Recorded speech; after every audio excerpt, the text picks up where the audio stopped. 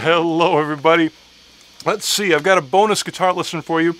I just came up with a small variation on pretty common guitar lick, and I want to show you what I came up with because I think it's cool.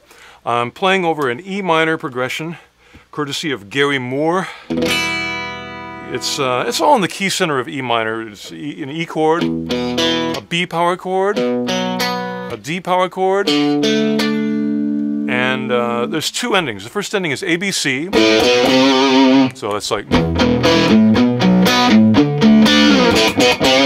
Then it does the same thing, and then the ending is another three-note ending, which is A, G, F sharp. The second half would be... That's what I've got in my loop pedal. Now the thing I want to show you is a scale phrase that you've, a scale phrase that you've probably heard before. This sort of thing that... Let me get the notes right.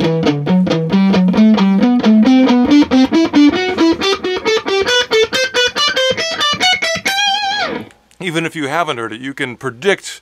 It's a very mathematical kind of phrase. And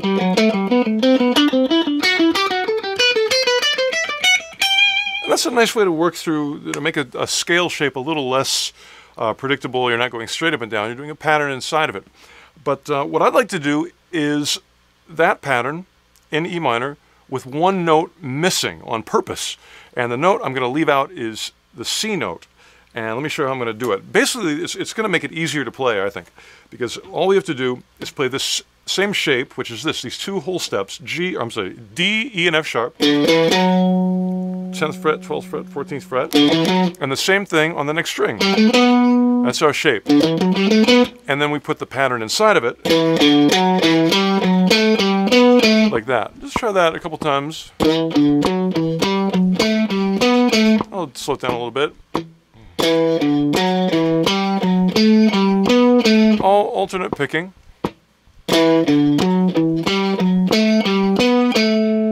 And one time really slow, just to make sure. 3, 4.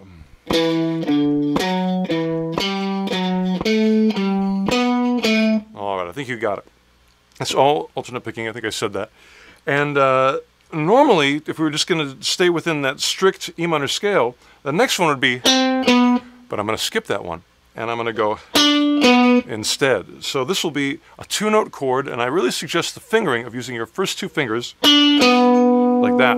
So your first finger is on the 12th fret, D note, and your second finger is on the 14th fret, B note. So let's insert that at the end, like this. 3, 4.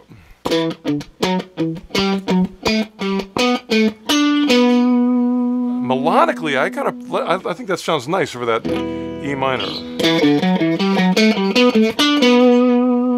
Contrast that with this one. That one in its place can be nice, but I think when you hear the backing track, you'll agree with me that this one's a little melodically more appealing in this context. Or I get it right. So that's the trick, is to have to switch from this position where you're doing the stretch to that hand position. There's a little shift there. And once you're there, you can start over doing exactly what you did before with these same whole steps. Let me show you too without the patterns. Just that was the same thing you played down here. You're starting on the same note, D, up an octave, and doing the same whole step. And then we do the pattern. So altogether, we've got 3, 4. Get ready to shift. Here it is.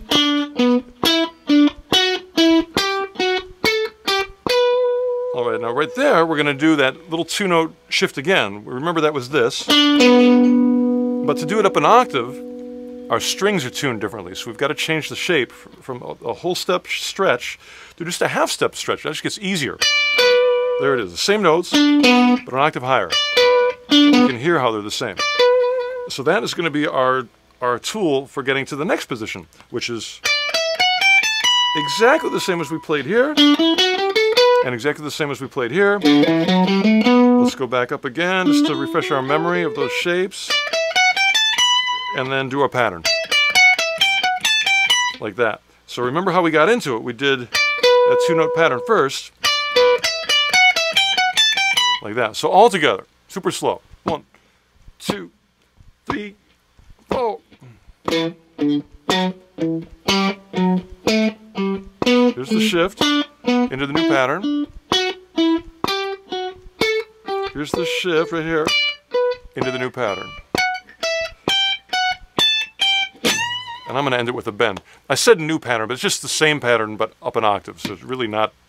It's a shift in octave, but I was busy playing it, so I couldn't think of the word. All right, so let's put that all together.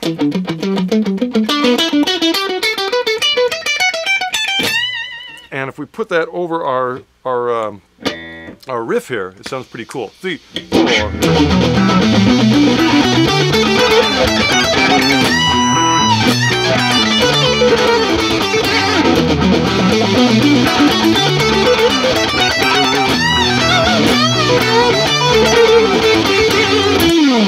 All right, I'm digging that.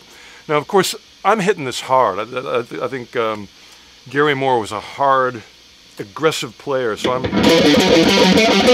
really hitting those strings.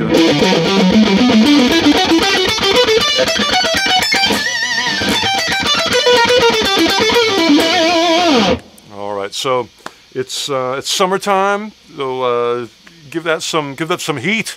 All right, and if it's, I just remembered that below the equator it's wintertime, so if it is, still give it some heat. All right, thank you very much. Enjoy that lesson.